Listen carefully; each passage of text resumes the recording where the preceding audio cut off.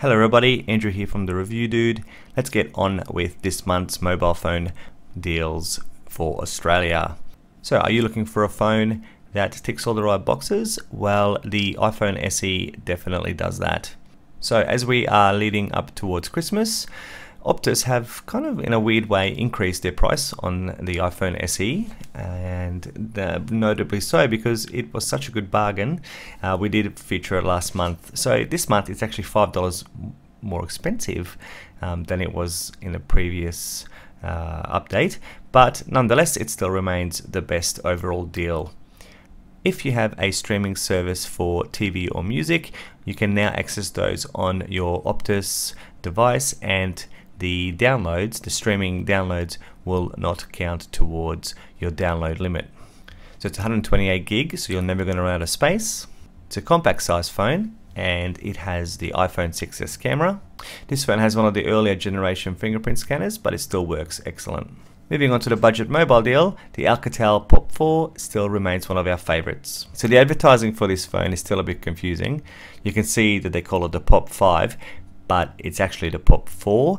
That's a 5-inch device. Okay, so the Pop 5 has actually been one of our daily phones a few months ago, so check out our review on our channel.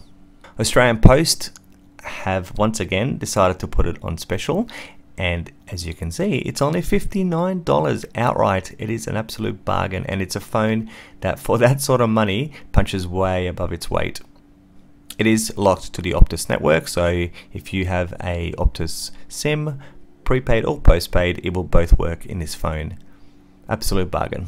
Finally, the best premium deal that we have been able to source for you this month is the Samsung S8. Know that you are aware it is a beautiful phone. It is the flagship for Samsung.